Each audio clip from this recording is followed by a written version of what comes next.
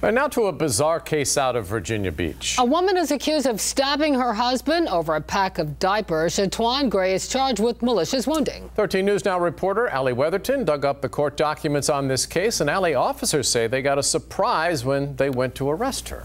They did. After they arrested her, she told the detective he needed to go inside and get her baby. After a protective sweep, police found a marijuana grow operation in the home.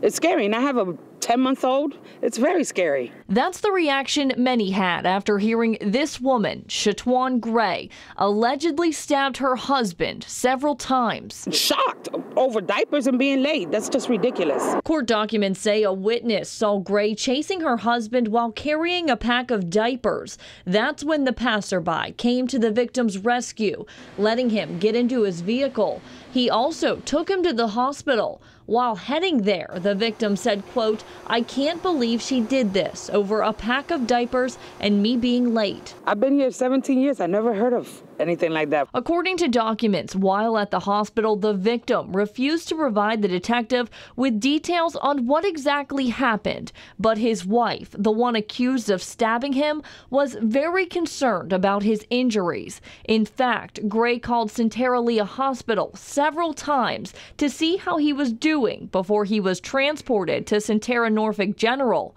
That's when police made contact with her. She agreed to meet them in person. When the detective showed up at her home, she answered, saying, quote, "Oh, you're here. Are you ready?" Gray was immediately arrested. It makes me more alert, just to keep my eyes out on the surroundings.